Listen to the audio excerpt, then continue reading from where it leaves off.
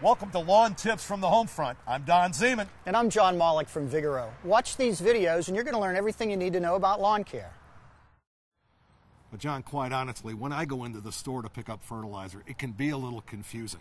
There's all kinds of products out there with all kind of numbers on them. What do those mean? Well, let's try to make that simpler for you, Don. This is a bag of our tree and shrub fertilizer, and no matter what fertilizer you're looking at, the first number is always going to represent nitrogen. That's what makes things green and grow above ground. The middle number is phosphorus, very, very important for root development and also blooms and fruit in your gardening products.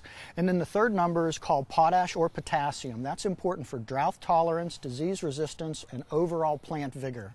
Now, one easy way to remember what they do, just remember up, down, and all around. That's what the primary nutrients do. Okay, now, it must be important to pick the right ones because, to be honest, I made a mistake a couple of years ago, put a fertilizer down, and it kind of burned the grass. Yeah, and let me tell you what we do to try to eliminate that for the consumer. Look at the back. All of our products are manufactured with controlled release nutrients. That extends the feeding over a longer period of time, and it reduces the chance of burning. It's almost like plant insurance. And another thing that Vigoro does, see all these? These are minor elements. They're needed in very small quantities. They're like vitamins for plants. So when you buy a Vigoro gardening fertilizer, you get one of the best fertilizers in the market.